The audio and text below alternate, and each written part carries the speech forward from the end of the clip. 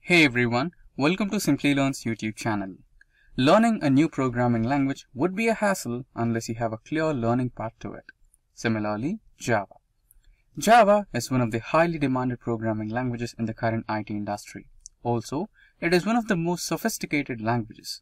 To excel in such a language, you would definitely need a planned learning path. Today's session will be all about the tips to learn Java in a faster and effective manner.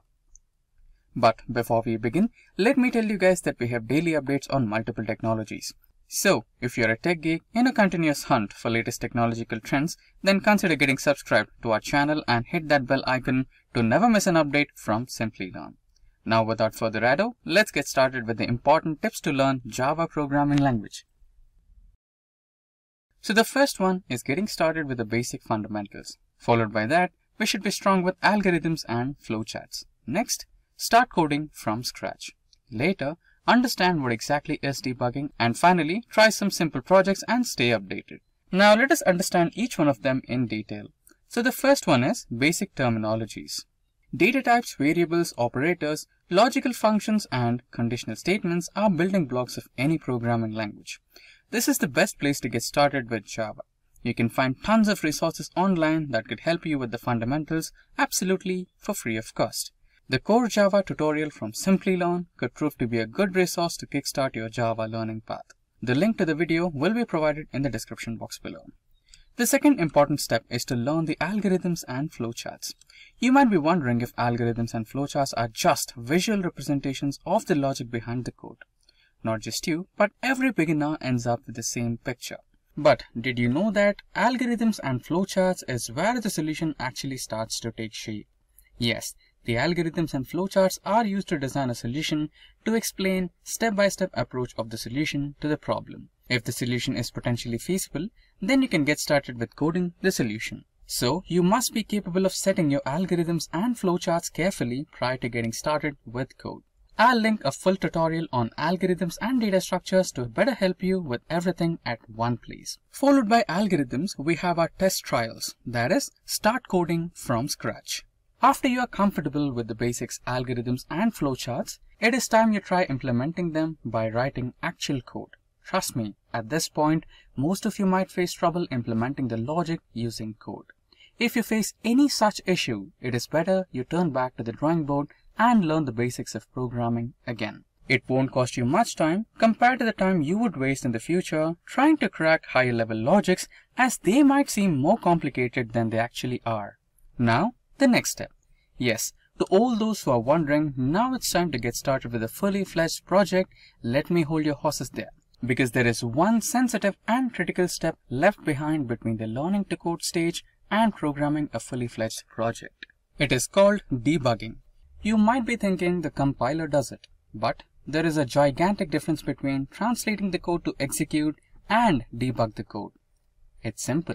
Your logic for the code could be correct, but not perfect in a few situations. For example, let us presume that you are a beginner and you are told to write a code for division operation. Let us imagine that you have written a code with three variables: a dividend, b divisor, and c is equals to result. That is, c is equals to a divided by b. Now, your code might work in ideal situations where the divisor is less than the dividend and the divisor is not 0. But in case the divisor is 0 or the dividend is smaller than the divisor, then you might see your code getting compromised. Here, you need to make minor twists and turns to your code and implement exception handling to resolve the situation by throwing an exception to the user instead of throwing an error in runtime. Parallelly, improvising and optimizing the code logic. I'll link down the tutorial for exception handling in Java so you have a better understanding of the same. Now, you know your next step, a fully fledged project. There are many projects available online as open source, and you can also get started with your own ideas. Creating a fully fledged project will put your skills to test and open a window to learn new things that you might have missed in the learning phase. There are multiple Java project videos by Simplilearn. I'll have the end-to-end project build tutorials and the top 10 Java projects that can get you hired links in the description box below. Now, the final step. Stay updated. It's a fact that major programming languages, IDEs, and frameworks roll out new updates every month, every quarter, every year, or even after a few years. No matter what, to be competent in the industry, you have to stay updated. So, you have to be constantly checking out for new updates and try to upskill in time.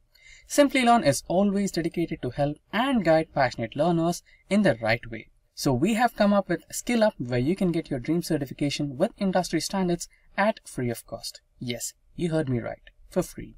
I'll leave the link to the Simplilearn Skill Up free Java certification in the description box below. Feel free to check it out. With that, we have come to an end of this session on Tips to Learn Java. If you have found the tutorial to be helpful, please leave us a like, and if you find that we have missed out on some important suggestions, then please feel free to let us know in the comment section below, as they might help the others as well. Until next time, thank you, stay safe, and keep learning. Hi there, if you like this video, subscribe to the Simplilearn YouTube channel and click here to watch similar videos. To nerd up and get certified, click here.